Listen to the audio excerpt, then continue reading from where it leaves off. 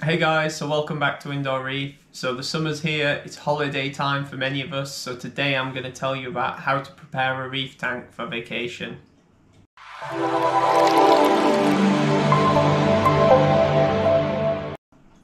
We all spend so much time and effort maintaining our reef aquariums that the thought of going away on holiday or with work and leaving it in the care of somebody else, or even without anybody there to look after it on a day-to-day basis, can feel quite daunting. Look!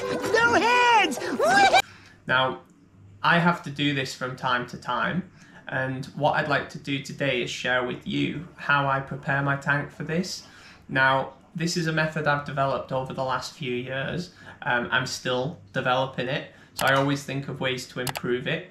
I don't claim to be, the authority on this topic, but this was something that I couldn't find a lot of information on, and there seem to be different ways of approaching this, so maybe by me sharing my approach with you, it might help you find the right approach for you. The steps I follow don't fundamentally change too much depending on how long I'm away, but I guess I do a few things differently, a few small things, and the care I take and how extremely I follow these steps depends on how long I'm away for.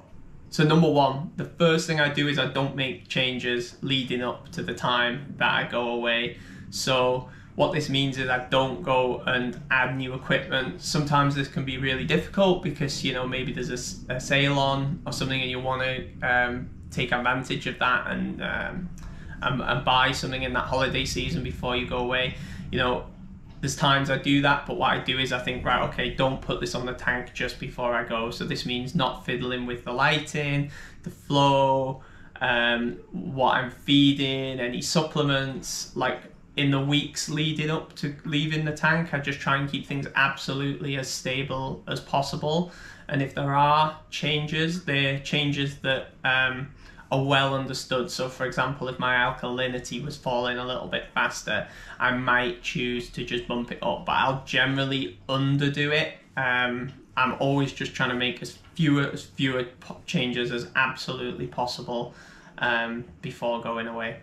So number two is perform regular maintenance the day before going away. So in fact, I can extend the saying the days running up to going away. So what I'll do, and I'm not talking about that maintenance that you're meant to do every 6 months and then you haven't done and you decide to suddenly do it before going away because you think a full strip down of the skimmer might be a good idea. I'm talking things like filter socks, maybe water changes if they're part of your regular schedule, maybe cleaning out the skimmer cup, things like this. So I'll try and do these like a day or two before, so that if there are any problems as a result of me performing this maintenance, maybe that 1 in 100 times where you might catch something else in the sump while you're working and you might cause a little problem, which normally you would spot and you would fix. Like when you're away, you're not going to be here to spot that. Number three is all about how I feed the critters in my tank while I'm away. So for this, I use an auto feeder. I've used a few different ones over the years, but the main thing is it's one that you are comfortable with, you know how to set it up, you know it's reliable, and it dispenses the type of food that you want to feed your fish while you're away. So ordinarily when I'm here and I'm feeding manually, I feed a huge variety of different food to my fish. So I'm feeding different frozen foods, various dry foods, pellets, different flakes, different pastes. They get a really broad diet. When I'm away, it's a lot more slimmed down. So I have used some feeders where you can put different types of dry food in. But typically now what I use on what I'd say is a larger tank than the Nano I used to have, I use it's one of the Eheim auto feeders, which are really good for pellets. I think you can put flakes in them, but yeah, I stick with the pellets.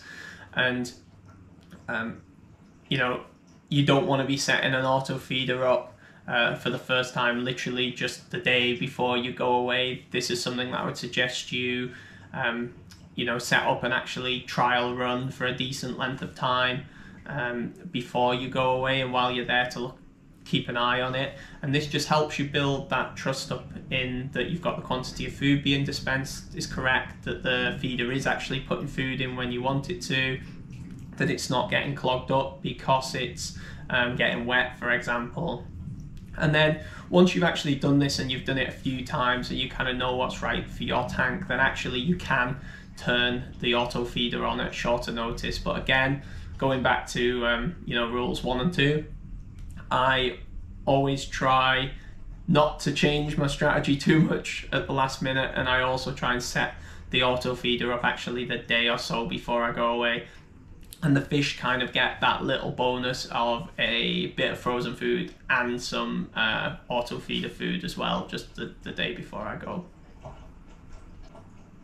Number 4 is make sure everything's labelled quite clearly. So if I'm going away for a short period of time, I'm not expecting anybody to come in and like kind of keep an eye on the tank, but there are people who can come in for me if I believe there's a problem, and I'll come on to that in a minute. So what I like to do is make sure that everything is kind of labelled up properly. Now, this isn't something I do like again right before I go away. This is something I try and bake into my like ongoing setup and maintenance and configuration of the tank. So I try to make sure that everything is as organized as possible and everything's labeled. One, this stops me making kind of silly mistakes. If I've got dosing containers that aren't correctly labeled or plugs that are not labeled, I might turn off the wrong thing or fill up the wrong dosing container with the wrong liquid. All of this helps me avoid making mistakes, but it's even more important if somebody else has to come in. Number 5 is making sure there is somebody that you trust who is available should something really bad go wrong while you're away. Now, things can go bad that you may not know about, but in a moment I'll tell you how there are ways that you can be aware when something goes wrong. And having a family member or a buddy who you can trust to come in and just like eyes and ears on the ground just to kind of tell you what's actually happening and maybe follow a few instructions to try and put things right. Now, if you've got like a reefing friend who is available and you trust and can help you with this, then brilliant. Not everybody has this, so what I'd say is it doesn't have to be somebody who knows a lot about reef tanks. It just has to be somebody who you trust and can also follow instructions. So you don't want somebody, for example, who you say feed 1 cube of food and they go and feed 3 because they feel like the clownfish are begging, right? Because we all know that happens. Number 6 is remote monitoring. Now, there are so many products available for our reef tanks that allow us to monitor aquariums remotely. Now, I guess in an ideal world, we would all have as many of these as possible, but the reality is they're very expensive. I don't have very many of these. What I've done is I've tried to be able to monitor what I would consider the tank ending scenarios. And anything else I have on top of that is kind of a bonus. The monitoring which I've identified as being most critical to my reef tank is power loss. So power loss can be absolutely tank ending. This can be horrific. I think we can break power loss down into 2 types. So there's power loss to the whole neighborhood. Now, fortunately, where I live in the UK, power loss where the power goes out for days is not particularly common. Now, it's not to say it can't happen. If it did, then I wouldn't be thinking about the topics like generators.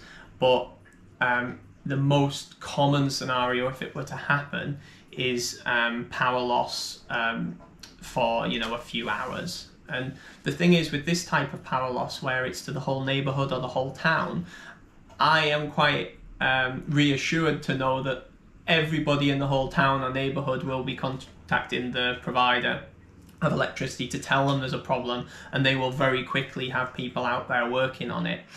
The type of power loss that really keeps me awake at night is power that only goes off to my house alone, or power loss within a specific room in my house. So for example, if the RCD trips on on some of the circuits in my house which might have my tank on, then this is a really bad situation for me, because me and the people who live in my house are the only people who are going to respond to that.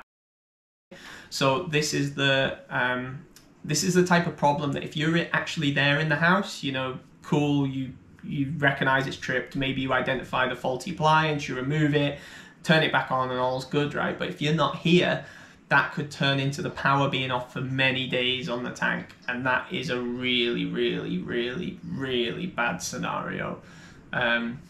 So the way I do this is I have a power loss monitor in place. Now, this could be absolutely anything that can monitor power loss.